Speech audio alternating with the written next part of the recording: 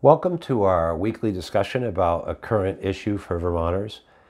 We had previously discussed gas prices, and the question we posed last week for you to comment on Facebook, on my Facebook page, was whether you feel more safe in Vermont. And of course, the answers would vary depending on where people live, and I anticipated that. Interestingly, when it comes to gas prices rising quickly would more impact people who are rural and have long commutes, whereas people in cities may not see an immediate impact. Heating oil, they may. In this case, of course, with the criminal issue, I can see by the responses, as one would expect, that people in more rural parts of Vermont feel safer. And people in Burlington, many people here make comments that they won't go to Burlington anymore. And so obviously you would expect that. But overall, our crime statistics are up. It's sad, though, that Burlington is suffering this way. Cheryl Anderson says that she's a native that went there for a long time, and now she said she's only been once in the last 2 years. Another person pointed out they're only really worried about bears. So clearly they live in a rural area, and I'm amused as an outdoorsman because I really never worry about bears at all. I'd sooner worry about a fish or cat if I worried about anything, I guess, but not to disparage that. But we do see a lot of comments here about people worried about what's gone on in Burlington and about defund the police and about BLM and other movements there that have made people less safe. And so this dovetails with an article that I just had out with True North Reports. And in it, I talk about the decriminalization and the justice reinvention and these other programs of so-called social justice that take people who are dangerous urban criminals and unleash them back into society in some kind of idea that they're going to restore themselves with the victims and not just create new victims. Attacking the police, and I write in the article, attacking the police and removing them from the streets, dropping cash bail, and reducing criminal penalties happens to be a far more effective recruitment technique for out-of-state criminal entrepreneurs than $10,000 payments to employees to come live here. In the long run, it costs us a lot more, though. But that's really what we're doing. The numbers don't lie. In Vermont, the crime rate has been going up statewide very steadily. Yeah, a lot of it's in Burlington. We see the headlines, but it's not just in Burlington. There's been a very visible rise in serious crimes.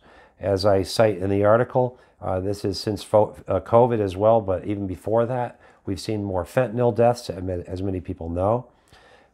Serious crimes in Vermont increased 62.3% from 2015 to 2016. Federally reported violent crimes in Vermont increased 26.9% from 2016 to 2017. They were flat in 18, and then serious crimes increased a whopping 102.2% in 2019 over 2018. We don't seem to have numbers for 2020 yet. I'm not sure, or 2021 anyway. So this left-wing extremism in the name of social justice, really experimentation, is exposing more and more Vermonters to risk and to death, to fentanyl overdoses, but also the violent crime that goes along with it. And we see this in a recent police article in the Times-Argus just a couple of days ago, July 22nd, in Roxbury, Vermont. So now the Northfield Police, Chief John Helfant, and others have been watching a trailer in Northfield that was just raided. This is now rural Vermont. But one of the two chief people they think were selling drugs out of this place is named Kamari Hollis, 26, believed to be from Connecticut. And my research shows that he's from Hartford, Connecticut. Now, even though my family are many generations from Vermont and I grew up coming and staying right here, I grew up in Connecticut and graduated East Hartford High School. And I was a criminal defense attorney in those courts for a number of years as a public defender, as well as privately, including in Hartford. And I was living near and on these streets at a young age. And I know what that urban world is compared to Roxbury, Vermont. But at any rate, so this guy had crack cocaine, heroin, fentanyl, and powder cocaine with intent to distribute. And when they arrived there, he was apprehended reaching for an apparently loaded .45 caliber semi-automatic handgun. A number of other people were arrested. They were 19-year-old locals, by the looks of it, who were probably there charged with possession to buy drugs.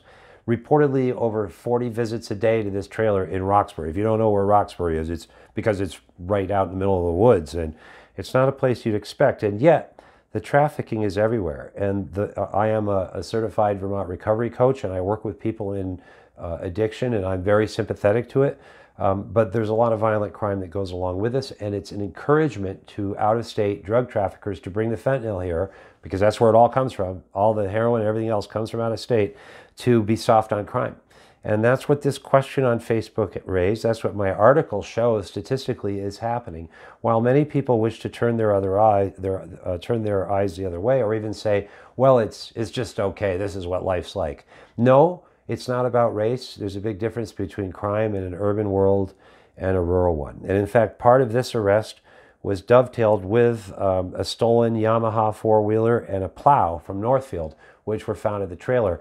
And having seen that was, I think, the basis for the warrant that allowed them to collect the drugs.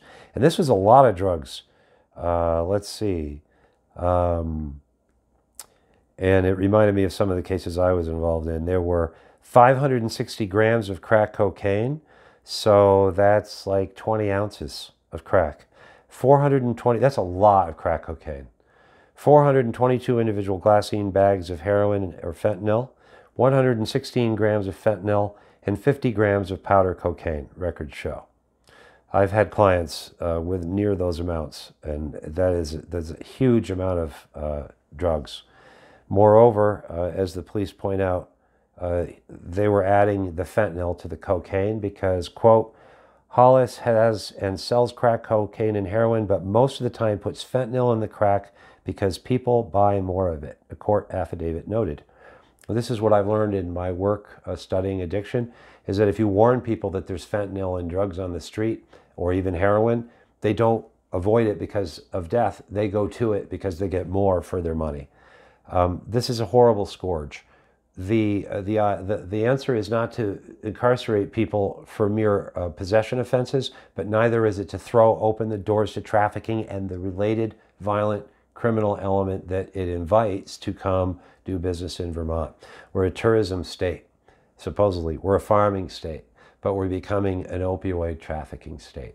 So thank you for your answers and your responses, and I do hope that more of Vermont experiences less crime, whether rural or urban, in the future. And I certainly intend to run as senator to, and with my experience in criminal law, to try to find that balance between compassion and protecting the public.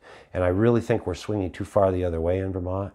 So it's very saddening, and it may take time to reverse. And as I say in the article, people are hiring private security to go to work in Burlington, and the graffiti is out of control, and the police say, well, if you get any, you better remove it really quickly because otherwise others will come tag it. It's very expensive. It's destroying businesses, and I don't know what that city will look like in 2 more years of these policies. Please vote for Republicans who are moderate on crime, at least, and vote out people like Sarah George, who are so liberal that they're exposing our most vulnerable citizens to crime and robbery, and the statistics prove it, and to fentanyl and other drug trafficking. Thank you very much for listening.